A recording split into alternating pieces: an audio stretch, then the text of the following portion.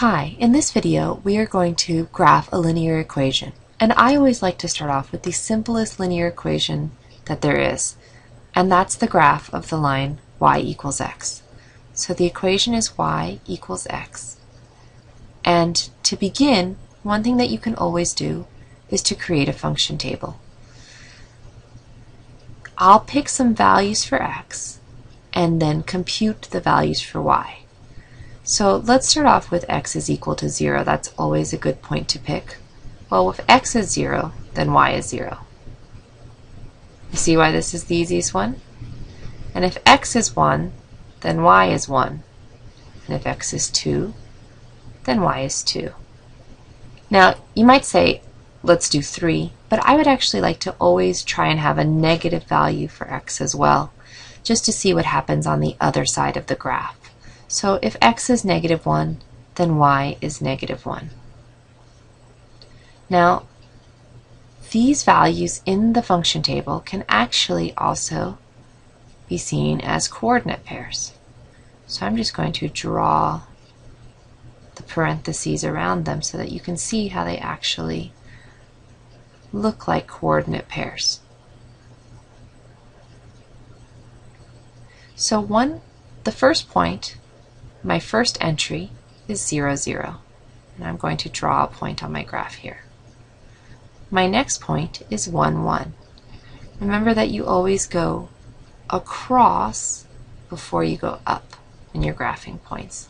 So that's here. And 2, 2, I go into and up to. -1, -1, I go back 1 and down 1. Notice that my points are forming a straight line. So I can connect my points into a straight line, and I can actually extend my line all the way through the graph in both directions just by following the pattern that I see based on my first 4 points. So this is the graph of the line y is equal to x. So now let's try an example that's ever so slightly harder. This time we'll do the line y is equal to x plus 1. So again, I'll begin by having a function table, and I'll choose a value for x. I always like to have x equal to 0.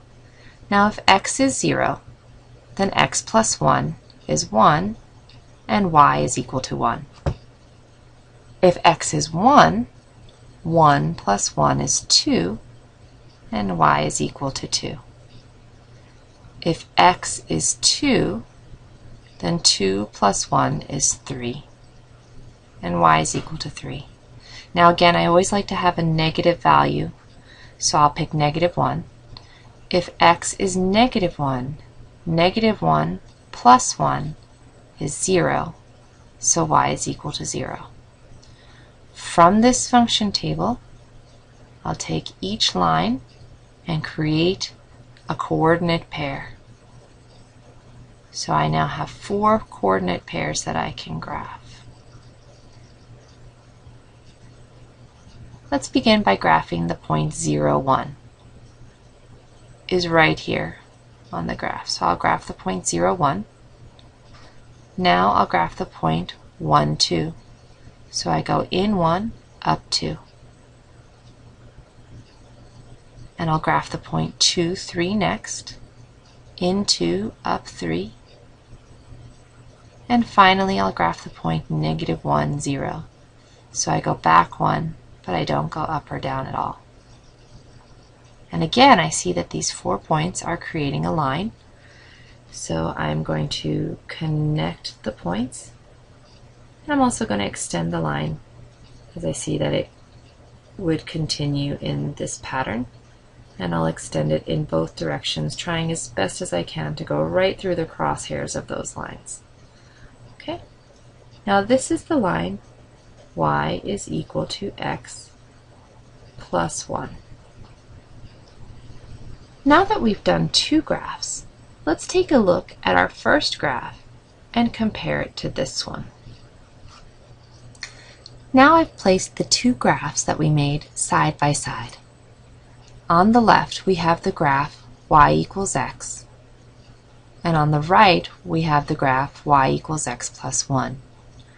What do you notice is the same about the two graphs? And what do you notice is different?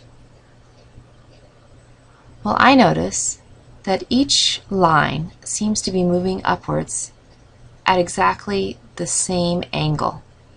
And in fact, these two lines are parallel. If I were to draw this line on this graph, it would run parallel to the original line. So they are, in fact, moving at the same angle. But what's different is that this line on the right seems to be moved upwards a little bit. In fact, it's moved upwards by 1. So let's do another example and see if we can draw some more conclusions. So this time I'm going to change one little thing, and I'm going to do the line y is equal to x minus 1. Okay? And I wonder if you might have some idea about what this line looks like. But even if we don't, we can figure it out by creating the function table. So let's always start with x equals 0, because it's helpful to know what happens close to the origin. Well, if x is 0, then 0 minus 1 is negative 1. Now let's try x as 1. Well, if x is 1, 1 minus 1 is 0. And let's do 2. If x is 2, 2 minus 1 is 1.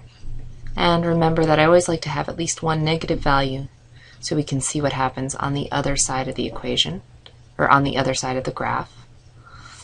Negative 1 minus 1 is negative 2. So remember that for each entry in the function table, we can create a coordinate pair. So here I've created 4 coordinate pairs that I'm going to go ahead and graph. So first I'll graph 0, negative 1. Well, 0 means I don't move anywhere on the x-axis, and I go down 1 because it's negative 1. Now I'll graph the point 1, 0. So I go across 1, but I don't move up or down, and my point is right on the line. Now I'll graph the point 2, 1. So I go into, up 1. And I'll graph the point negative 1, negative 2. So for negative 1, I start at the origin, go back 1, and then go down 2. So one more time, my points are all in a line. And your points should be in a line. If they're not, one of your points must be a mistake. So let's go ahead and connect the dots and extend the pattern.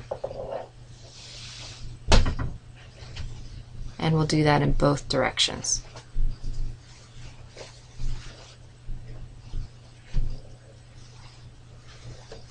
And there you have it. That's the line y is equal to x minus 1. So now that we have this third graph, let's go ahead and compare it to the other two graphs that we had. So now I have all 3 graphs together on the same page. Here's the simplest equation, y equals x. The adjusted equation, y equals x plus 1, and another adjusted equation, y equals x minus 1.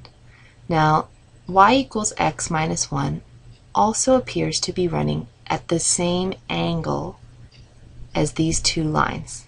And that's true, it is running at the same angle.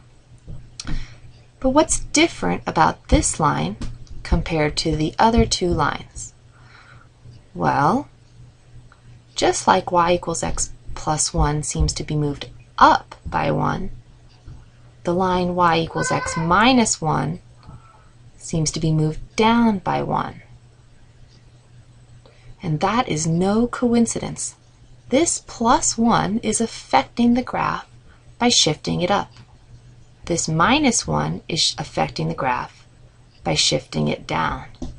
So just using that logic and without creating a function table, I bet that you could now graph a line that has an equation of y equals x plus 2, or even y equals x minus 2. And in fact, you could probably pick any number here and still be able to graph this line. But if you want to, you can always use the function table to be sure that you're getting the correct points. So you may notice that we've been able to change the position of the line, but not the angle of the line. And if you have some questions about how to do that, you're going to have to watch the next video.